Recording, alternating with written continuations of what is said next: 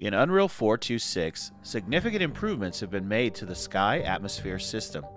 A new configurable volumetric cloud component can be added to the level. The clouds are built using volume textures and materials and are dynamically affected by the sky atmosphere, skylight, and up to 2 directional lights.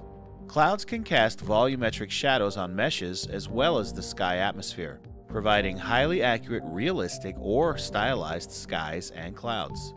Unreal provides full artistic control of volumetric clouds, allowing artists to build cloud profiles using curves, blueprint-based cloud masks, and even paint clouds into the atmosphere. And clouds can be built to simulate weather effects such as lightning strikes with dynamic lighting.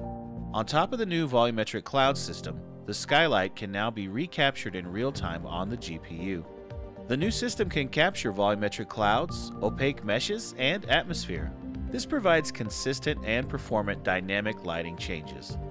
To more easily be able to modify the different components used to create atmospheric lighting, a new environment light mixer panel can be found in the window menu.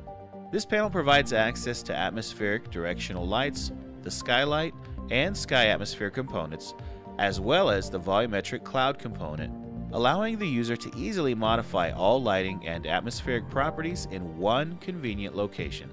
These new atmosphere and lighting features will enable content authors to render both realistic and stylized scenes with dynamic time-of-day based atmospheric lighting effects and provide creators with full artistic freedom to create any world they can dream up.